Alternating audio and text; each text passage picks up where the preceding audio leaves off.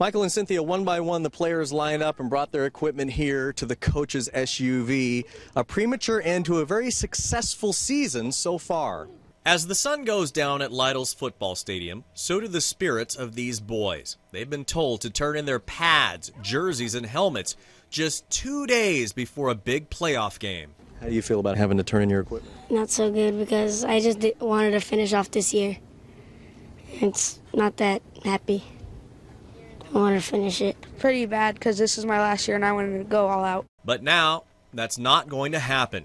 Coach Josh Chapa explains why. Basically because the Small Town Youth Football Conference deemed that we had 2 ineligible players, basically because they weren't enrolled in Lytle ISD. Mary Enriquez is the mother of those 2 players. She says her kids were homeschooled and that she specifically put that on the application.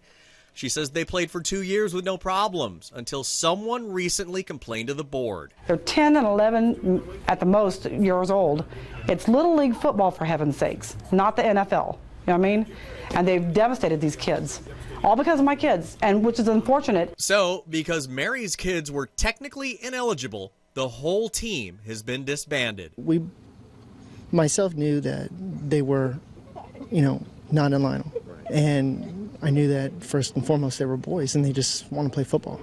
And that's why we let them play. But those good intentions are over. The board decided rules are rules. A tough lesson for these young men who still learn the meaning of one important word. Brotherhood. And many of the kids say they hope to be back on the field playing again next year. In Lytle, Ted Garcia, Fox News at 9. Back to you, Michael and Cynthia.